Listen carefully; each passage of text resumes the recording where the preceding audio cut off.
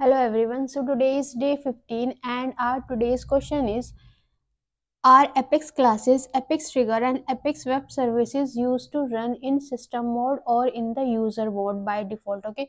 So those who don't know what are these system mode and user mode, let me explain. If the classes will going to run in the system mode, then it will not going to consider any sharing rules, any object level security or any field level security. They will all going to ignore all the security whether the user is having or not. They will going to ignore and run the Apex classes. In case of user mode, what will happen, it will going to check whether this particular user is having the FLS or the sharing settings are in the favor of this user or not. Then accordingly they will going to run these Apex classes, Apex triggers and all. Okay, so now my question is, will these classes by default run in the system mode or in the user mode? Let me know the answer in comment section. Thank you.